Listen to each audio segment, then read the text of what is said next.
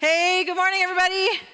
Good morning, good morning. My name's Stephanie. I'm the lead pastor here. I see a few people that I haven't met before. So thank you for the courage to come. We know it takes courage to come into a new community. So thank you for being here and worshiping with us today. We're so glad to have you. What are some people's things they love to do in their free time? Anybody? Reading. Did somebody say Legos because they like me? Okay. What else? What? Riding a bike. Biking. Okay. Anything else? Art. Okay, sewing. Okay, the list could go on, right? Did anyone else, right as Pastor Adobe brought this question to the screen, have the thought in your mind, what free time are we talking about? Now, most of us, when we spend a little bit more time, we do realize there is some free time, but depending on your life, all of our lives are different, it can be pretty full, yes? I know that my life has felt really full at different seasons, and I saw this meme the other day. I didn't know whether to laugh or cry. It said this: I love how being an adult is just saying, but after this week, things will slow down a bit again. To yourself until you die. And I thought, I think I did just say that to myself. In different seasons of life, nearly all of us find this squeeze, right, when it comes to how full our lives often feel. And I think about this, I think we have like between 110 and 120 waking hours every week, and we're all trying to figure out how to get the most out of every one of them. Whether it's working and playing and resting, we cram it all into these like 115 precious hours of our lives. And what fills these hours for most of us? Well, it's not hard to think about what fills these hours, right? Time at work, caring for others, what I call the list of things, which is not just the to-do list, but extras, right? From making sure we go to the dentist, making sure we pay the bills, the yard work, the cleaning work, make sure we do the laundry, make sure we get to those recitals and to those basketball games and those soccer games, and make sure that, the bachelorette party, the bachelor party, and all of the showers and the graduations, and all the things, yes? The list of things. Make sure we get that card for Father's Day. Somebody doesn't have it on your list of things right now, it's time to add it. There's still time, you can get the card. Most people feel like it's hard to find time in our very full lives to even do the things that we love to do as hobbies, much less to find the time to truly prioritize our relationship with Jesus. To really think about what it means to prioritize the depth of the desire that most of us have to be intentional about our faith and how we follow Jesus. And so this summer, we're having this conversation where we're trying to look closely at the words and the works and the ways of Jesus and think intentionally, what would it look like to engage discipleship for the lives that we're actually living? Like the pretty full lives that most of us have. And so we're calling this conversation Apprenticing Jesus in Real Life. Discipleship for the lives that we actually have. And we're going to be using this word apprentice and discipleship kind of interchangeably. Talmid, the word in Hebrew, disciple or apprentice. Apprentice is actually a pretty good definition because it helps us know what an apprentice does. What does a disciple do? One who spends time with their teacher, one who learns from them and then becomes like them. Spends time with them, learns from them, and becomes like them. So today we're going to be talking about what it looks like to apprentice Jesus in our vocations. In our vocations. Now, I want to suggest that most of us, our vocational roles take up the majority of our waking hours. And you'll see what I mean when I show you my definition of vocation for today. Vocation, a person's employment, main occupation, and intentional roles that they play in life. When you think about that breadth of that definition of vocation, that means our vocations can include what we get paid to do, but it can also include caring for children or adults who need care. It can be doing the work needed to thrive in our lives and to help the people around us thrive. One of the phrases that's being used is kin work, K-I-N, kin work. Maybe you've heard of it. If you haven't, Google it. Kin work is the work that's done to keep people connected and to make sure people have what they need. The relational work that holds the fabric of society together, from our homes to our workplaces to our extended families, the ways that families connect each other, support each other, the ways that friendships can meet each other's needs. For instance, when I was writing this sermon, I got to this point right here, and I realized I was late to pick up my mom at the airport. right? So I just like slammed the laptop shut, grabbed the keys, got in the car, because we can't be late for Karen. She needs someone on time. And I made it right then. And the question becomes, like, what was my vocational activity, writing the sermon or picking up my mom at the airport? The answer is both. Both of those vocational roles as a pastor and as a daughter are important roles. And so they are both important vocational activities for me to do. And it's important that I show up for my mom and not be late as much as possible. So when we think about this concept of vocation, it's not always paid work. Sometimes it's work that we are volunteering in different ways. If we are looking for work, that is your vocation, an important part of your vocation. If you are in school, if you're a student, that is a core part of your vocation. Our vocation includes all of the intentional roles that we play in life. From social worker to dad, to engineer, to mom, to grandparent, to friend, to teacher, to volunteer, to high school student, to business major. These are all the roles we play as a part of our vocations. So while our vocations shift over time, some of us have experienced a number of shifts in our lives, here's something important. Our multifaceted vocation is not something that we ever completely retire from. And that's a good thing. There's purpose for us in every season of our lives. However, we can often feel like we have very little time for our hobbies, much less to be intentional in our apprenticeship of Jesus, because we spend nearly all of our waking hours doing these various vocational roles and engaging in those roles. And here's the thing. It's important to recognize that I think that our vocational roles probably shape us and form us more than any other thing in our lives. Not just practically, but spiritually, form us in how we understand who we are and why we live. And then we need to realize, what if what feels like endless hours of doing jobs at our work or endless hours of caring for kids or learning at school, if that is potentially our greatest opportunity to apprentice Jesus? What if our vocations are the primary space in which we apprentice Jesus?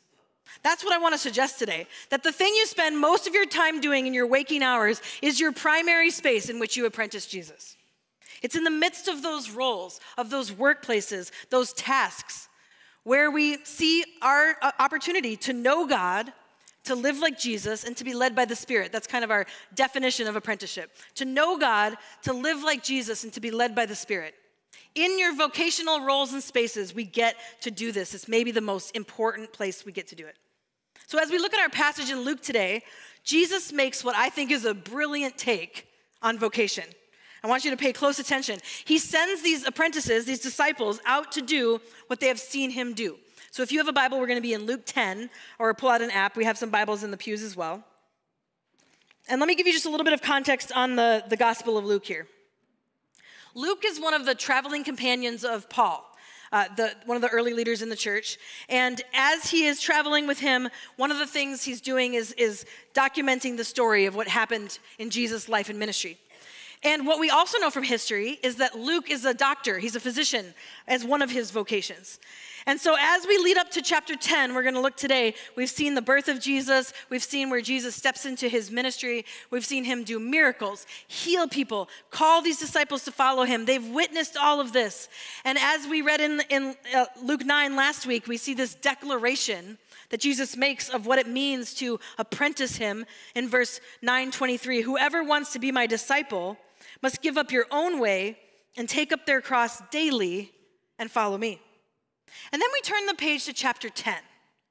And the disciples, the apprentices of Jesus, are sent out by Jesus to put into practice what they learned. Now, pay close attention to the multifaceted concept of vocation. Try not to miss what Jesus is saying here as we read through these first 12 verses, okay? Starting in Luke 10, verse 1. After this, the Lord appointed 72 others and sent them 2 by 2 ahead of him to every town and place where he was about to go. He told them, the harvest is plentiful, but the workers are few. Ask the Lord of the harvest, therefore, to send out workers into his harvest field. Go, I am sending you out like lambs among wolves. Do not take a purse or a bag or sandals, and do not greet anyone on the road. Let's pause here for a minute. So he's sending the apprentices. Now there's 72. We sometimes hear of the 12 apprentices, but there's these 72 now. He's sending them out in pairs.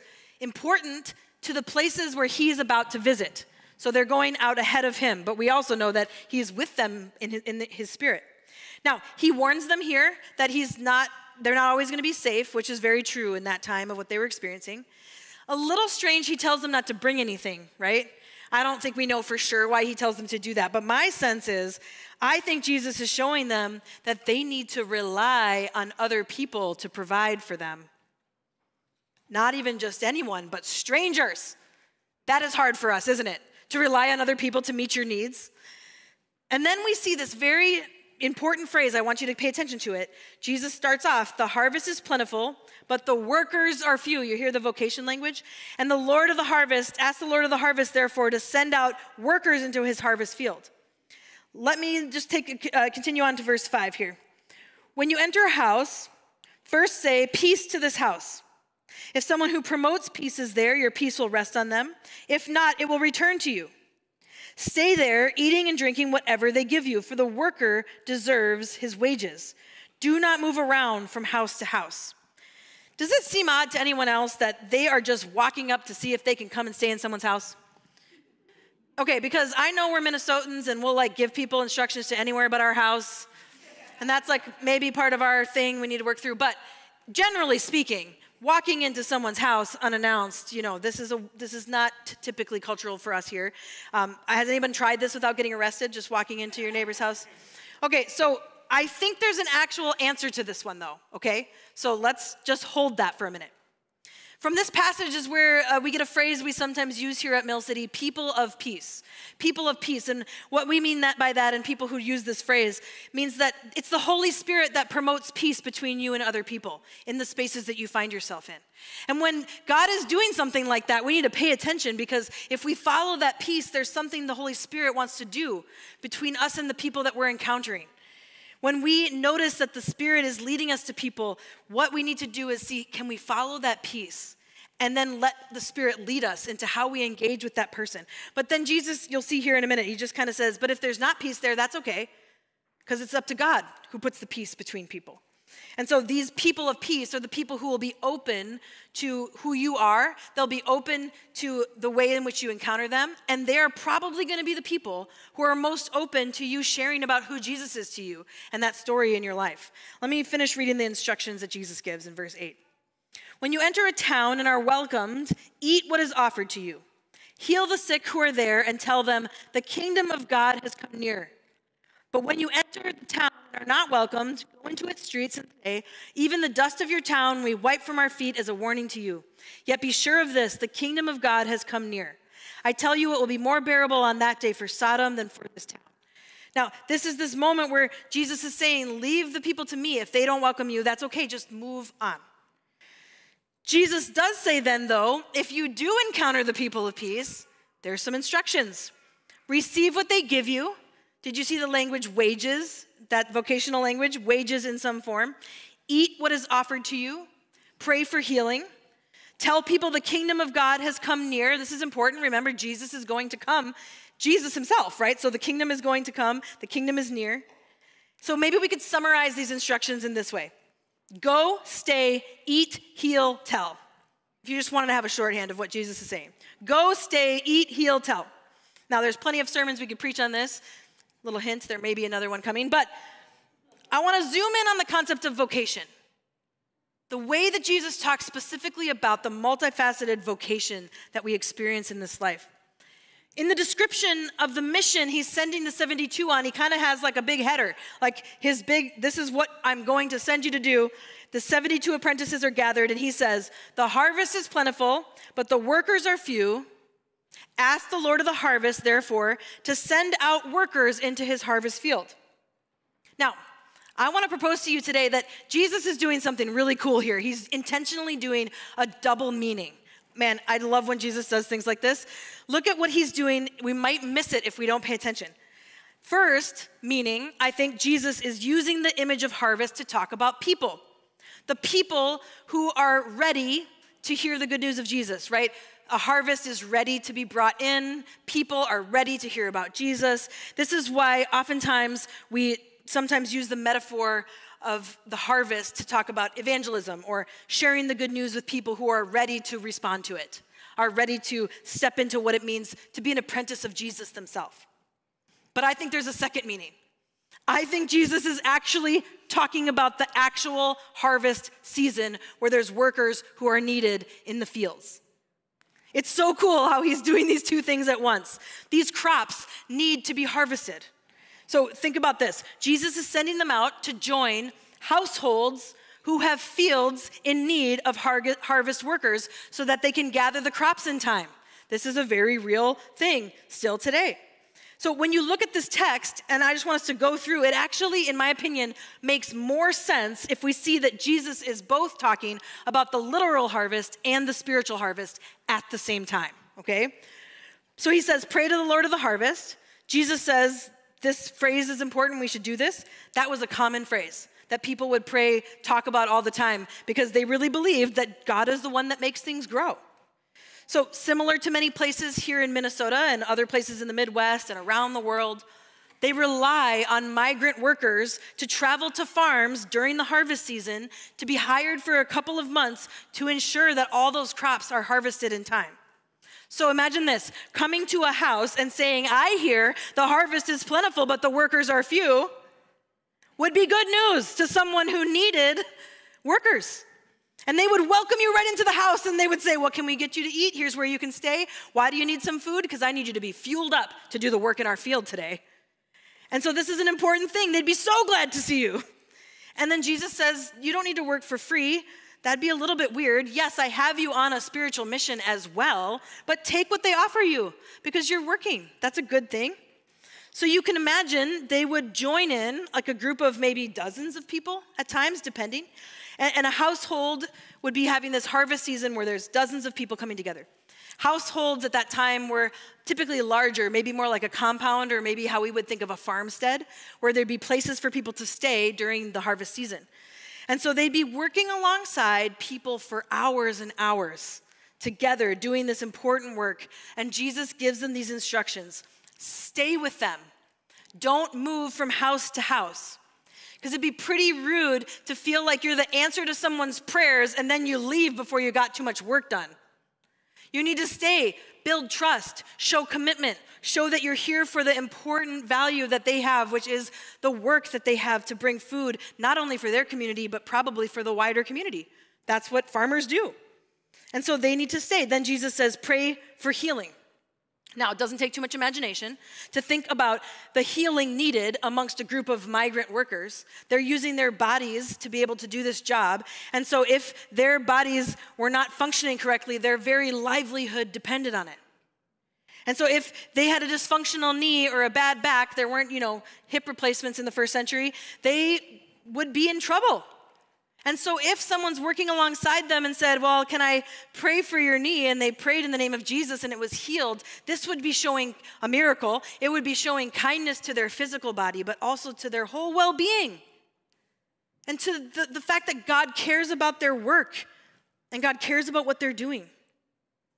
Finally, Jesus says to them, tell people the kingdom of God has come near to them. Now, I'm not sure, but I don't think that they were just saying, the kingdom of God has come near in some sort of announcement, curt announcement. But think about this. The apprentices have been with Jesus. Think about all that they had seen. And if they had just experienced people being healed, I feel like it would just make so much sense that they would be like, let me tell you about Jesus. Let me tell you about what we've seen. We've seen him heal all these people just like you were healed. We've seen him set people free from spiritual oppression. One time, he walked on water. And then there was this huge storm, and with just his words, the wind and the waves obeyed him. And speaking of your industry, the food industry, man, just last week we were with him. We didn't have any food, and he took 5 loaves of bread and fed thousands of people with it. It was a miracle. And let me tell you this. He says it's all possible because the kingdom of God is close by. And it's in our midst now, and guess what? Jesus is coming here to you. So the first time that we see Jesus send out a larger group of people is here where he's sending these 72 apprentices out, and he sends them out to go get a job. Like, go get a job. And yes, he gives them some important instructions to love the coworkers that they work alongside. Jesus is giving instructions for joining in and working in an important industry, a critical industry. But he's also giving instructions of how to encourage and engage coworkers for the sake of the kingdom of God. This dual meaning is so powerful, if you ask me. It's so empowering for all the different roles that we play in our lives vocationally.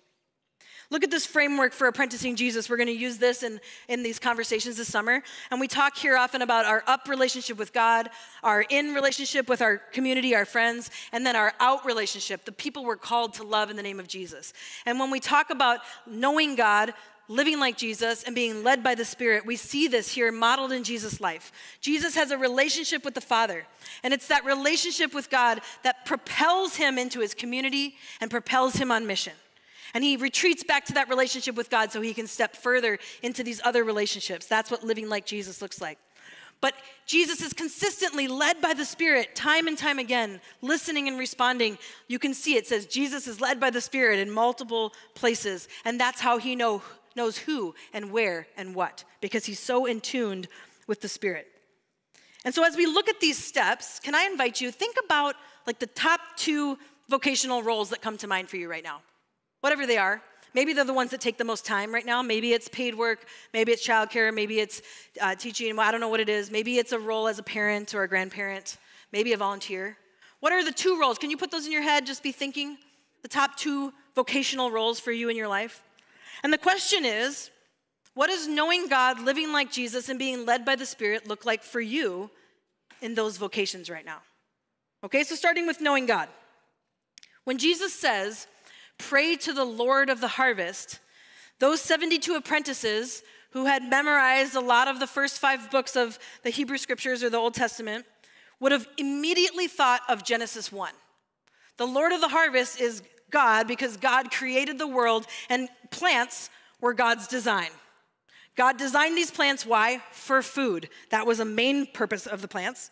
But they would also have known right away when they heard Jesus say, pray to the Lord of the harvest, they would have known that the very first vocation, the very first job that was given to the humans is when God said to the humans in Genesis 1, I give you every seed-bearing plant on the face of the whole earth and every tree that has fruit with seed in it, and they will be yours for food. The very first job that the humans were given by God was to co-work with God to care for the plants and the animals.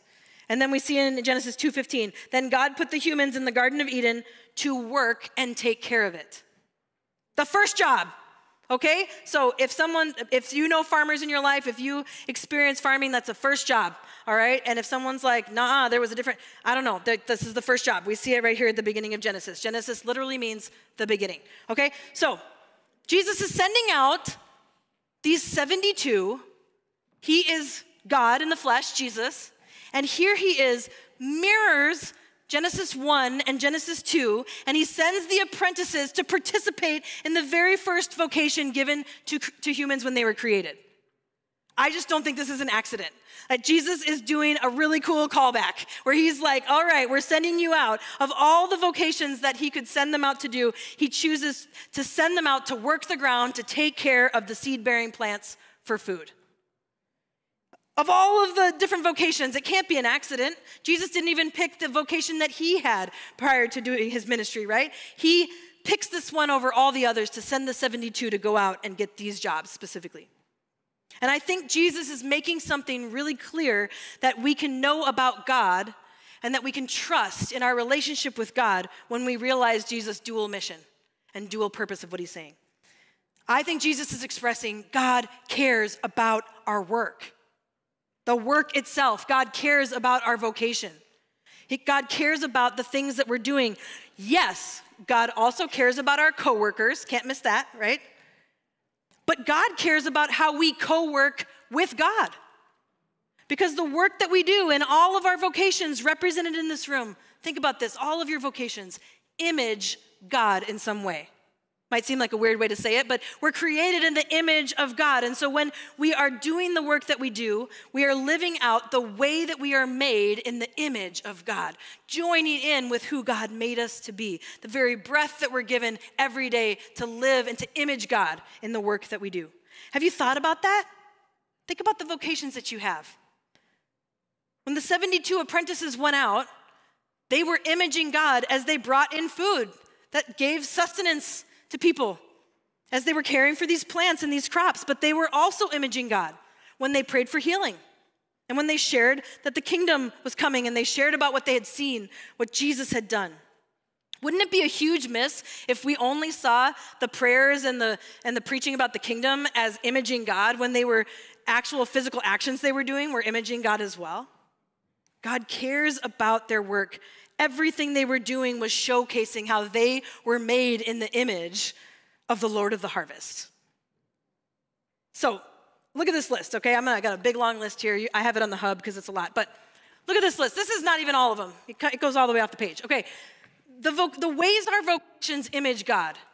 How many of these boxes could you check in your various vocations? Bringing organization from chaos. Someone's like, is that about kids or spreadsheets? Yes. Sustain or produce resources for the flourishing of life. Organize spaces necessary or helpful for the flourishing of life. Help bring light to dark places and experiences in the world. Provide care or healing. Bring life, care for life, sustain life. Bring beauty or use creativity. Learning and being formed so you can live a full life. How many of you checked so far? Tell or share stories. Help people understand their purpose. Help people learn and receive resources for living a full life. Help people overcome barriers to living a full life. Support or lead coworkers in your line of work. Offer food or nourishment. Foster relationship or communication between humans or with humans and God. Help people rest or help people create spaces for them to recreate or recreate. I mean, the list could go on. And as you go through the story of God, this is who God is. This is what God does. And this is what God created us to do as we image God. No other beings are created to image God like this. This is an incredible thing. And so I wanted to encourage you. I put this on the hub on our blog so you can just look through and remind yourself on those days where it's really hard. I am imaging God in all these actions that I'm taking that sometimes feel like a lot. But it matters because we are doing these things because God created us that way to co-work with God. And God is with you right there every step of the way. So the first question, do you know in your mind, but also in your heart, in your soul, that God cares about your work and your vocation? God cares about your work and your vocation, the very work that you do. But let's ask that next question then. Live like Jesus. When it comes to our vocations, both paid and unpaid, what does it look like to live like Jesus? So it's important for us to remember, of course, Jesus lived a powerful ministry for 3 years. But before that, he learned what he knew about apprenticeship from apprenticing his dad as a carpenter. That's where Jesus first learned what it looked like to spend time with your teacher, to learn what they did and to be like them. This is what Jesus did. And I love this writer, Dorothy Sayers, if you've read any of her work. In 1942, she was talking about this idea of apprenticing Jesus in our workplaces and how we can, if we choose, to really take this encouragement from Colossians 3:23. Some of you know this one. Whatever you do, work at it with all your heart as working for the Lord and not human masters. Whatever you do, as you're imaging God, do it with all of your heart. And she makes this really poignant observation. She says, let's imagine there's a carpenter. Now, this is in 1942, right? Imagine there's a carpenter who wants to be a follower of Jesus. And he comes to think that to follow Jesus, he needs to live a pious life. He better not miss church, and he needs to try to avoid all of his vices. That's what it means, right, to apprentice Jesus? And then she says this quote, "What use is all that if in the very center of his life and occupation, he's insulting God with bad carpentry? No crooked table legs or ill-fitting drawers ever came out of the carpenter's shop in Nazareth. Nor, if they did, could anyone believe that they were made by the same hands that made heaven and earth." I just love that. To live like Jesus, we engage in our vocations with all our hearts. And since we're not Jesus, guess what? There's probably going to be some crooked tables sometimes. That's okay. But to live like Jesus, we choose to recognize and to live into the reality that it honors God. And it's an act of worship when we do all of our work with all of our heart. Think about it. It's an act of worship when you pack what seems like the millionth lunch for those kids. It's an act of worship when you turn in yet another project to that professor or another report to that supervisor. It can be an act of worship as you build that website or as you teach that class or as you facilitate yet another Zoom meeting. Living like Jesus in your vocation means all of this. And it might mean other things like having hard conversations and being a peacemaker even when it's really difficult. It might mean living like Jesus is confronting a conflict that everybody else seems to be ignoring and letting the Spirit lead you in that. Living like Jesus might be speaking up when it seems like some things are pretty questionable ethically, and it's a risk for you to do that in your workplace. So the second question, live like Jesus in your vocation. How might you work at it with all your heart as working for the Lord? And that question, how, is pretty connected to this last part, being led by the Spirit. If our time is mostly spent engaging in our vocations, then that is the most prominent place that we're going to be led by the Spirit. Yes, I hope the Spirit encounters you here in this room and in times of Bible study and prayer and spending time with people, but the Spirit of God is at work in the places where your vocations are lived out. That's maybe the most prominent place. And Jesus, giving this double meaning here in Luke 10, points out that we are led by the Spirit in how we do our work, but also we are led to who we do our work with. The specific people that we're invited to connect with God invites us to connect with in a specific way in our vocational spaces. So then the question becomes, how is the Spirit leading you towards the people that are your coworkers or your classmates or the parents of those friends that are on the soccer team with your kids or those people that you're serving or that you serve with in that volunteer activity, or perhaps when you are treating clients or you're engaging with people from the other companies or as you're spending time with your students. These are all folks that Jesus calls us to love in his name. Even if it's through a computer or Microsoft Teams, that's it. Those are the spaces. In our passage, we saw those instructions, right? Let's put them up again. Go, stay, eat, heal, tell. We are going to come back to these in a couple weeks, but look at this. Consider today, when it comes to those vocations in your life, go, stay, eat, heal, tell. What does this look like? Go, get a job. Go. Some of you already did that one. Check. All right, look for a job. You're doing it. Got it. Look for people of peace, and when you find them, stay. Stay with them. Build relationships with them. It takes time to build trust, maybe now more than ever. It takes time to build trust. Being trustworthy people. Eat. Okay, I think eating is awesome, but also it represents just everyday life. That it's not just about the output of the work that we do, but about the people's lives that are affected. Do you ever just feel sometimes in different vocations like you're just like a cog in a wheel? You're not. You're a person, and so is your coworker. When we eat together, we remember that we are whole beings, and you can spend time doing everyday life with people. And then healing the sick. We can pray for people who need healing spiritually, emotionally, physically. And listen, I'm well aware that praying with people directly is not encouraged in a lot of workplaces. I get that. But that does not stop us from praying for people in our hearts for their healing. What if we were praying for people that we work with that are annoying more than we were complaining about them at home? Whoop, baby. I believe that things would change. I absolutely do. I believe that if we prayed for people, it would change us, but I think it would change the circumstances. And I have heard many stories that and I've experienced this myself, if we ask the Spirit to lead us, we end up having opportunities to actually pray directly with people. It's the Spirit that opens that up, not us. We can't force that. And then finally, tell them the kingdom of God has come near. Now, if you would like to, I'm not going to tell you what to do, but you can come in to Zoom call and just say, the kingdom of God is near. I personally don't think that's the best option for walking into a new workplace and saying, hey, everybody, the kingdom of God has come near. I don't think it works awesome with kids either, or whatever space you find yourself in. So the question becomes, how is the Spirit inviting you to live into the way of the kingdom and to speak about the kingdom specifically in the spaces that you find yourselves in? That's maybe a better approach, just to ask the Spirit to guide you. Are we asking the Spirit to guide us? And then it probably looks more like the Spirit saying, you need to step in the gap with those people on the margins. Or the Spirit tapping you on the shoulder and saying, this person over here needs to feel seen and affirmed in the work that they're doing. How is the Spirit leading you to express the way of the kingdom and the way of Jesus in your vocation? Because I also believe that if you ask the Spirit to lead you, the Spirit does open up opportunities to share your story about what Jesus has done in your life. Let me tell you about what Jesus has done for me.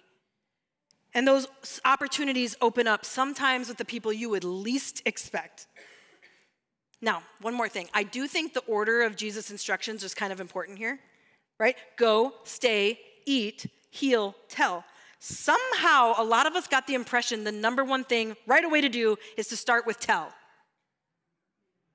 So this is just a good point for us, okay? I'm not saying the Spirit won't do that, but generally speaking, I think Jesus is giving a principle here that you need to go towards the people with the peace, stay with them and build trust, do some life with them, go, stay, eat, and then let the Spirit lead you towards healing and telling.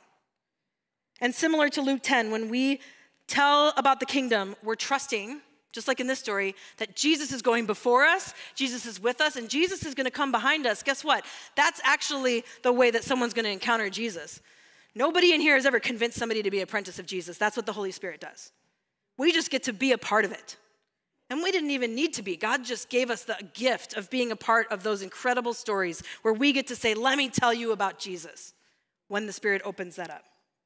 So that's kind of our last question. In your vocational spaces, who are the people of peace you're invited to go towards? The people of peace you want to move towards to be able to encounter. So I'm going to have the band come up, and I want you to think again, as they're coming up, about those two roles in your life I invited you to think about again. And we've got these questions up here, and we're just going to give you a minute before we go into our time of worship and communion just to reflect on these. Take a picture of them, write them down, because these are our questions for those vocations that are most critical for you in your life. So take just a couple minutes, and we'll go into our time of worship and communion.